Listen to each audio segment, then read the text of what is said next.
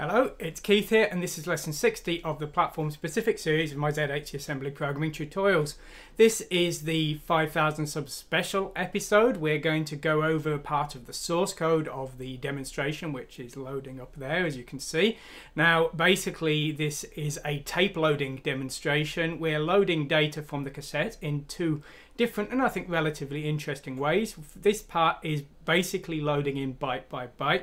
Now the way the Amstrad CPC seems to work is it loads a block of data into a buffer, and then your code can read bytes from that buffer one by one.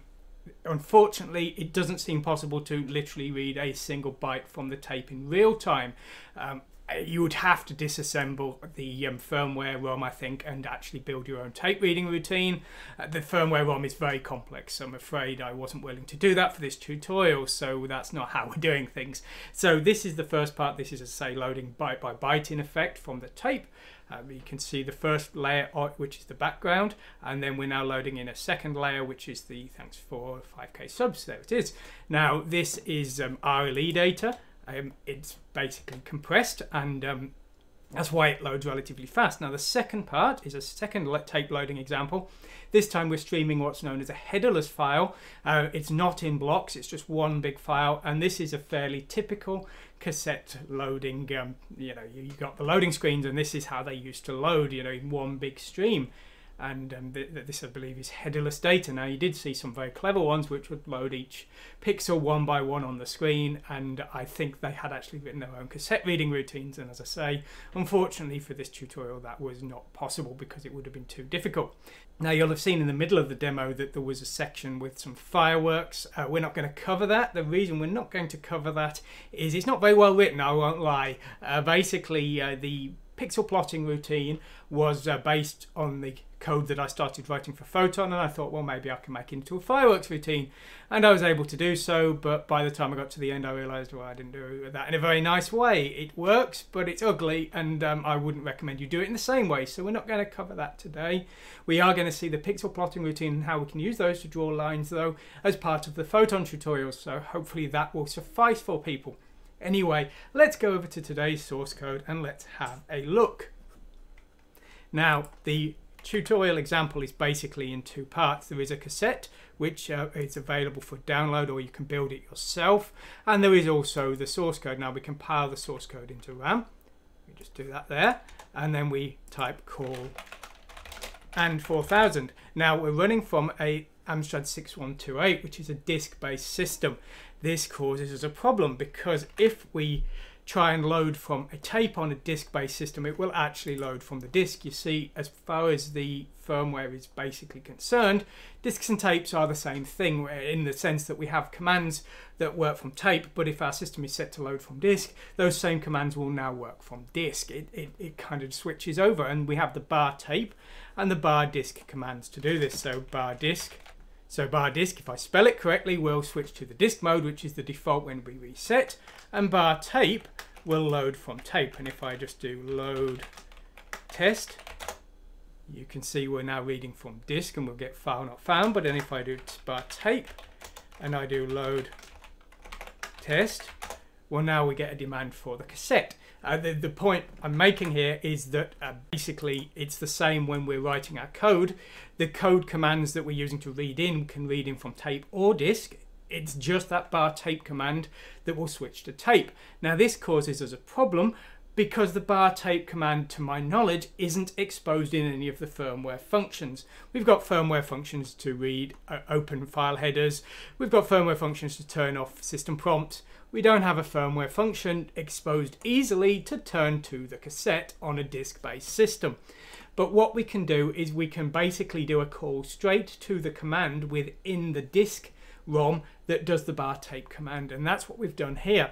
Now what we need to do is basically page in the ROM file and then run a certain address and then return.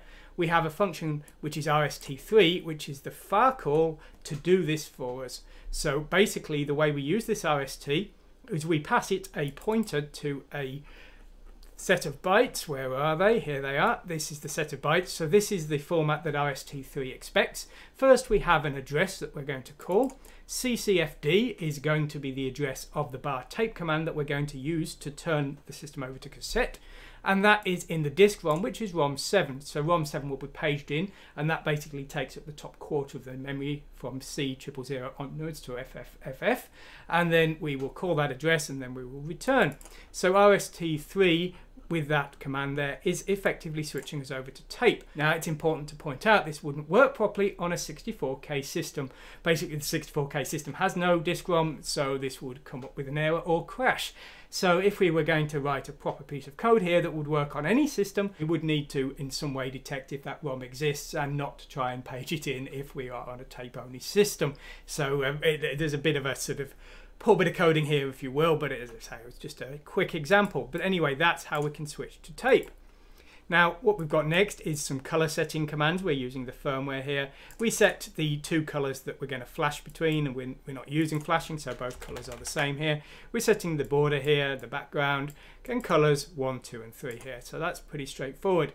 Now, we're going to start loading a cassette file soon, but we want to turn off any messages that would be shown to the screen, and the option I'm using for this, there's a couple of different options as BIOS set messages and VDU disable, but the one that seems to be sufficient is cas noisy. Now if we run the cas noisy function at BC6B, we, depending on the accumulator, will turn the messages on or off. A 0 will turn them on, a non-zero will turn them off. So we're loading the accumulator with 1 and we're turning them off. Well, what happens if we disable that, if we leave cas noisy on? Well, if we now do our call and 4000, we've got press play then any key. And if I press enter here, we press any key, and what we get next, hopefully, is loading cinema.rle block 1.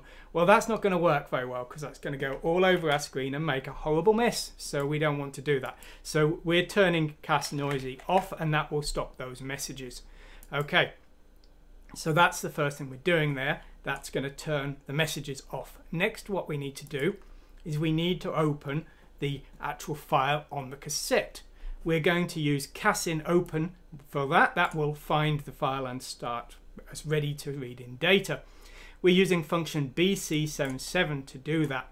Now there's a few parameters. We need to pass it a buffer because although we're processing the data byte by byte, the blocks are read in one at a time from the cassette by the firmware. So we're passing A600 here, which is enough space for the 2K buffer.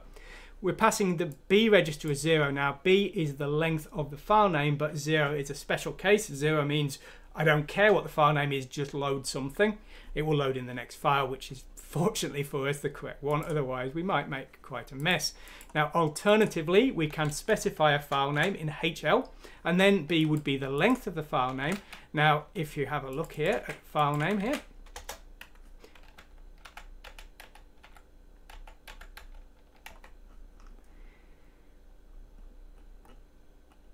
now if you look, we would actually need to specify a file name as uppercase ASCII, which is probably no surprise really, and we would just need to basically specify that like that. Now this is a 10 byte length string here, so we would need to put B as 10.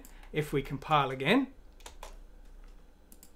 and run just one more time, this code will, I'll just speed things up. This code now still works fine because it's finding the correct file name.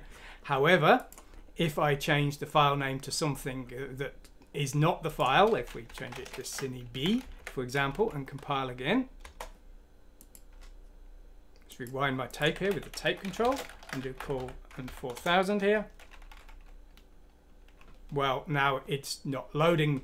The reason it's not loading is because the file name is wrong, and we would see the correct file name. We would see the file name it was finding if we turned cassette noisy off again. But as I say, basically if we want to specify a specific file name, we can do so. If we just want to load the next file, we can do that as well. Now specifying a specific file name is very handy for your multi-loader games, like your gauntlet type games, where you would want to specify the file name level 01, level 02, and that way if the user's rewinding and fast forwarding a cassette, that you can still get the right file name. And you'd probably want some kind of cas noisy thing where it would show the file name that it had actually found. Otherwise, you know, you would potentially have a problem there where the user wouldn't know what was going on.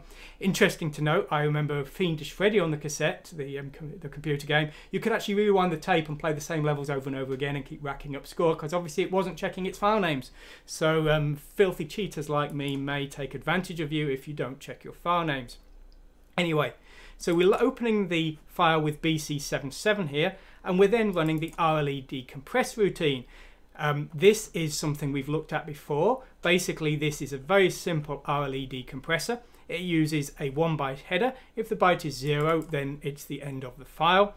If the byte has a top bit of 1, then the data is RLE. There are up to 127 bytes of the same byte, so the 1 byte repeated up to 127 times.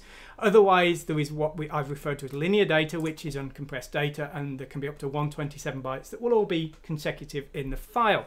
So this is a format we've looked at before. Basically, the files for today's example were created with AccuSprite Editor as usual. You would export them with Z80 Amstrad CPC file, save CPC screen, and then you would compress them with the file processor here, RLE data per byte. So that's how you could create the files for today's example. Now, the routine has had a change made to it for today's example. We're actually ignoring bytes that are 0. Now, the reason we're ignoring bytes that are 0 is there is a bit of a transparency effect. Now, I've got some screenshots to show you what I mean by this. Basically, the file is loaded in 2 layers. The first is the background cinema. The second is the thanks for 5k subs, and these are 2 layers that are loaded as 2 separate files. But because the 0 bytes here are transparent, the result is this. This file doesn't exist. It's a combination of these 2. Now, the 0 bytes in this one don't matter because, of course, the screen was black at the start. If the screen wasn't black at the start, well, we would have ended up with a quite royal mess. Now, I can actually show you this if I disable the changing of the screen mode here. If I now run this again, if we just compile this, and if I do call and 4000 here, well, you can see now that the screen hasn't been cleared, and when the background starts loading in, we just need to rewind our tape here and start again. Oh dear, I made a mistake. Oh, there we go. So you can see now that the 0 areas are not being cleared, and that's how the transparency effect is working. So that's the only change that's been made to the decompressor from the point of view of the decompressing code. Now, originally this decompressor would load in bytes from HL, which would be the address of the next byte in memory. However, this time, because we're using the cassette, we're loading in with cass-in-char at BC80, and this reads in a byte in the accumulator, and it will also corrupt IX, but it leaves all the other registers intact, so it's just fine for our decompression routine, and you can see that's being used here. That's for the header, here for the linear uncompressed data, and here for the single byte that's repeating in the compressed data.